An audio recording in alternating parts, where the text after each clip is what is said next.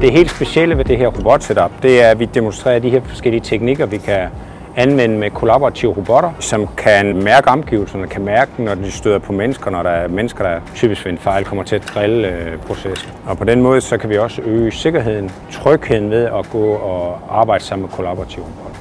I dag er vi nede hos Danfoss i Gråsten, som laver frekvensomformere. Og i en frekvensomformer, der indgår der blandt andet sådan nogle kapacitorer her i en bank, hvor man samler 2 eller 4 i et sæt. Den proces har vi automatiseret. Det foregår ved, at en robot samler sådan en kapacitor op, sætter den af herover et fikstur.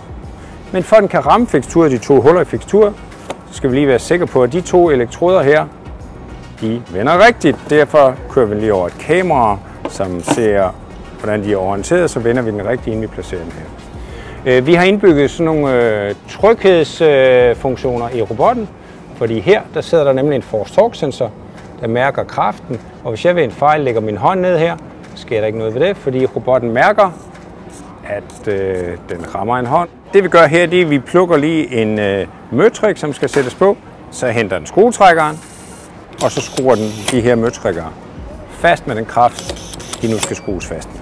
Og imens kan jeg som operatør lave noget andet.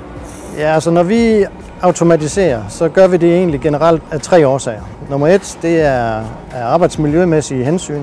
Altså hvor kan vi forbedre vores ergonomi, hvor kan vi fjerne tunge løft for eksempel. Den anden er selvfølgelig omkostninger, og den tredje, det er kvaliteten i vores produkter. Der tror vi på, at vi med robotter, der kan gøre arbejdet ensartet hver gang, at vi derigennem kan øge kvaliteten i vores produkter. Så er den færdig.